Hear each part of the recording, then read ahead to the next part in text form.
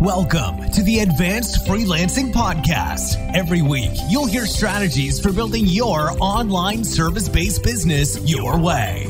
And now, here's your host, veteran freelancer, author, and TEDx speaker, Laura Briggs.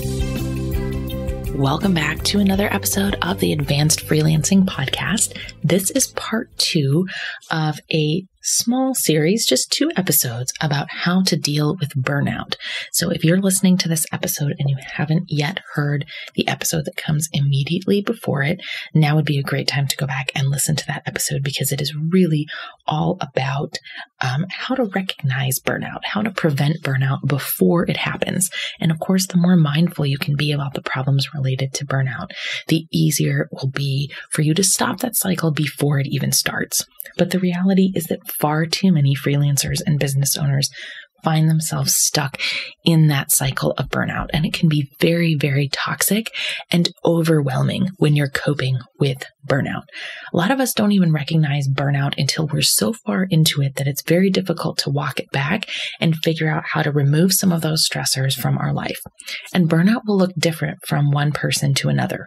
So for you, it might primarily manifest in physical terms, but for someone else, it could be more of a mental or an emotional challenge. So recognize that if you've witnessed a friend or a family member go through burnout, that it might not look the same for you as it does for others. There are 3 primary reasons why somebody ends up feeling burned out. Some of them are kind of interconnected or more complicated than just one simple thing. But the first in your freelance business is your potential clients. So who are you working with? Are you working with the right people? Are they making you feel overwhelmed? Are you working on projects that you don't love? Are you working on a project that you do love, but the client is so overbearing and difficult to deal with that, you're waking up with night sweats and you're dreading every single day? I've worked with a number of different aspiring and current 6-figure freelancers who have found themselves working with toxic clients. And if you have not listened to that podcast episode, I strongly recommend going back and listening to the episode all about toxic clients, because we go into, what does that really mean to say somebody that is a toxic client? It's called toxic clients, toxic freelance clients. You can't afford to keep them. That is episode 71 of the podcast. Very powerful to go back and recognize that you might be working with those clients if you previously were unaware. So you might have more than one toxic freelance client, which really increases your chances of feeling burned out and overwhelmed. When you're working with people who are very difficult, who are demanding too much, or who want you to kind of be at their beck and call and available to communicate all the time, you can easily get very, very overwhelmed and stressed out. And a lot of times what's great, even though it might not seem like it in the moment of the situation of being with a freelance client that is not the right fit, is that you can fix this aspect of burnout, right? There are some things that lead you to a state of burnout that are not really so much in your control, but this one about deciding who you do and don't work with definitely falls within your control. So don't beat yourself up about the fact that you've worked with somebody who isn't the right fit, somebody who's overbearing, somebody who expects too much, somebody who puts additional stress on you by paying their invoices, 3 months late, anything like that. It doesn't necessarily have to be toxic for it to be overwhelming or triggering towards burnout for you. But it can definitely be something that causes you to feel like that's carrying over into aspects of your business and your personal life. So the great news about discovering that clients are the source of your current burnout is that it is within your power to fix that situation. Now, if you primarily have one anchor client and that's the client that's causing you to burn out, it's going to take a while to build up the business to feel like you can walk away from that. And I've also seen coaching clients who hold on to that, anchor client, even when it's not the right fit. And then that client can also decide not to work with you anymore. So when you've got all of your eggs in one basket, so to speak, that can also put you in to a very difficult situation, because if you suddenly feel like, the straw has broken the camel's back, I cannot work with this client for one more moment, or their business folds. I've had coaching clients who've had their clients have literally closed down their entire business because it was mismanaged. Or if the client just decides not to work with you anymore, you don't want to be counting on that one client or those one or two anchor clients for your whole income.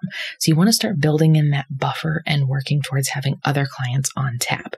Now, if you want to learn more about why it is so dangerous to have just one client, you'll want to go back and listen to episode 76. That's Don't Put All Your Freelance Eggs in One Basket. So now that we've covered the fact that clients can contribute to you feeling burned out and overwhelmed, that's probably going to be the easiest one to detect. Is there anyone on your schedule where you are feeling so bad about opening their emails? You hate having to talk to them on the phone. You really wish you could just fire them and move on, but for one reason or another, you can't. That is going to be the easiest place to find potential burnout and to deal with it from there. Now, the second set of problems that can contribute toward a higher risk of burnout include outside stressors. Outside stressors could be anything that's really not so much in your control, even if you have taken proactive steps to minimize or to try to completely control that issue. For example, maybe you have somebody in your family, you're the caretaker for an elderly member in your family. Perhaps you have a child with special needs. Perhaps you and your partner work, you work the day shift and he works the night shift. And so childcare is always, very stressful and you have very little time to work on your business. Those are kind of outside stressors that you can't easily change or can't be changed at all. So the two things that you can do to help with these outside stressors are to eliminate problems wherever possible and to build in support. So if there's something in your day-to-day process, in the structure of your business that could be changed to help you minimize the chance of burnout, you want to take those proactive steps first. For example, maybe you do have a situation at home where it's very difficult to have no background noise. And so maybe to eliminate that problem, maybe you've already tried to have everyone in the family be quiet. Maybe you've tried to, do your sales calls in, the closet or whatever, and it just hasn't worked, right? So maybe you need to adapt your business model to how can I close people in other ways where I am not reliant on having a quiet background space, right? So that would be eliminating problems. You could also address that problem by building in support. So perhaps you hire somebody to do childcare and that person, you don't even have to go spend your entire budget on a day rate for somebody. You can book all of your calls between 2 and 4 p.m. because that's when you have childcare and everyone else in the family can be out of the house, right? So this same process can apply to many of the different challenges that you face from outside stressors. Now, obviously, there's a whole set of outside stressors here that will still continue to impact your life, even despite your best efforts of eliminating any challenges and building in support. If you're dealing with a healthcare crisis, for example, you probably have enough on your plate and you're already focused on attempting to recover or to minimize your symptoms. So it might not be possible to eliminate some of those issues, but you might be able to build in some levels of support. And if you are facing something that has kind of, taken you off the radar, like a healthcare issue, recently we went through the loss of a family member. And one of the things that I had to do was reduce expectations from everyone. So I informed all of my coaching clients that I would be slower at responding.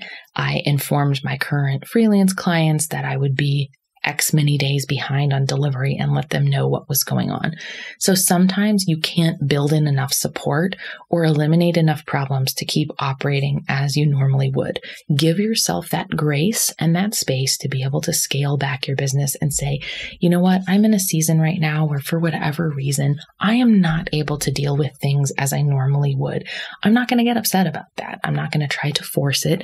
Instead, I'm going to do whatever I can to make sure that I have space in my business and my life to cope with what's most important right now, because what's most important might not be me hitting my marketing or my income goals at the moment. So those outside stressors, a lot of time people put additional pressure on themselves because they're feeling like it's almost like their fault that they're dealing with these outside stressors. And that is rarely, if ever, true, right? So don't feel bad that you have to slow down. Don't feel bad if you have to take steps away from your business. I know that it's very hard for anyone who's a high achiever, anyone who's a perfectionist to hear that advice and really fit it in. As you're listening to this episode, we went 2 weeks without any new podcast episodes being released. And that was because we were going through things with the loss of a family member where I just couldn't physically fit it into my schedule to be recording episodes. I didn't have that quiet background space. And then also I just really didn't feel up to it. So for me, it was about releasing myself from that expectation that I'm going to continue as I normally would. And instead saying, okay, where can I trim things out of my schedule? Because this is not the top priority right now. And I will, catch up later. If that means we miss 2 weeks of the podcast, I've got to practice what I preach here, and my listeners will understand as to why those 2 weeks went in between. And for a lot of people, they listen to these episodes after the fact, and they might not even notice that there was a space between the previous episode and this one.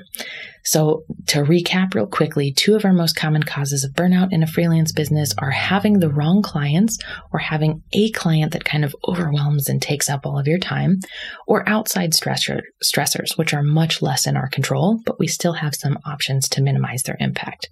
Now, the final major cause of burnout I see in freelance business owners is taking on too many things and not taking enough care of yourself. Now, you could find yourself in an either or situation, but it's very possible that you experience both. So as business owners, we're constantly thinking about ways to take our companies to the next level. That can be both a blessing and a curse, because you can find yourself putting way too much on your schedule and ending up very stressed out and overwhelmed. Now, if you're doing that while also not taking care of yourself, that is going to take a physical, emotional, and mental toll as well. I've definitely been guilty of taking on too many things plenty of times, and it seems like it's one of those lessons I'm just going to have to learn over and over again. Build in time to take care of yourself and recognize when you're hitting your limits and thresholds for what is right for you. Now, a fully booked business will look different for every single person, right? So don't compare yourself to what it's like for somebody else. Someone else's ideal business might be running 15 or 20 hours per week, whereas yours is only 5 or 10 because of your current life circumstances, or possibly some of those life stressors. Or maybe that's just the perfect sweet spot for your business to sit. So don't hold yourself up to the standards of anybody else. That can really get you into a difficult situation as well. So remember to keep taking care of yourself and recognize when you have too many things on your plate and how to sort of reduce that. Another podcast episode that might be helpful for you is episode 87, Why I'm Not Freelancing Full-Time Anymore. You'll hear a little bit about my decision to really scale back my freelance business and keep it at the point where it's still operating and is very profitable, but doesn't take up a tremendous amount of my time. There really is a model for everyone when it comes to freelancing. So recognize when you're in one of those busy seasons, what more can you do to take care of yourself? How can you really support yourself when you are, maybe facing down a really big deadline? Or how can you give yourself space immediately after you've finished a massive project? How do you step back and really give yourself that peace of mind and that chance to recover? And if you're in a period where you can't really slow down, how do you support yourself with nutrition, with rest, with mindset exercises, with physical exercise, even taking vitamins? How do you sort of up that to support yourself? Another previous podcast episode that might be helpful if you are the type of person who has trouble taking care of yourself or putting too many things on your plate, you will love episode 84, which is creating a mental health plan for your freelance business. Now, that episode goes into great detail as far as what does it mean to build a mental health plan? How can that really benefit you? What does my mental health plan look like? So these are just a couple of examples of ways that you can end up feeling really, really burned out in your business. When you're feeling burned out, you can push yourself so far as to you need to shut down your business for several months. And we always want to avoid that if possible, right? I wouldn't want anybody else to kind of go go through that experience. And we see that with business owners often, where they end up facing a tremendous amount of stress. And it's not necessarily that they have a breakdown, but they have to take some space and time away from their business. And that can be really overwhelming for them. That, personal pressure and stress can really be a lot for them to cope with and to deal with. So trying to avoid burnout as much as possible will really help you when you are getting ready to think about up-leveling your business, to think about changing your business, to think about, is now the right time for me to fold in other things into my business? Or should I kind of rethink that and table that and make that project go a little bit slower because I'm primarily concerned with taking care of myself? Now, if you do believe that you are suffering from burnout, I strongly recommend reaching out for help from medical professionals, from therapists, and other psychological support services. Burnout is a relatively new word in the Western medicine kind of, dictionary and diagnosis, category. So it's something where you want to have the right help to guide you through that process and to recognize burnout for what it is and create a custom plan for you to recover as much as possible. Thanks again for tuning in to another episode of the Advanced Freelancing Podcast. In next week's episode, we'll be recapping some of the top 10 best podcast episodes that have come out of this show, going all the way back to 2017, because it will be episode 100. That's right. We've made it to 100 episodes. So I will be recapping from my perspective, the favorite 10 episodes that I have recorded or put together. So if you are just starting as a binge listener to this show, or if you've only listened to the recent episodes since the reboot, you might catch some gems in there that can help direct you to some awesome episodes in the past.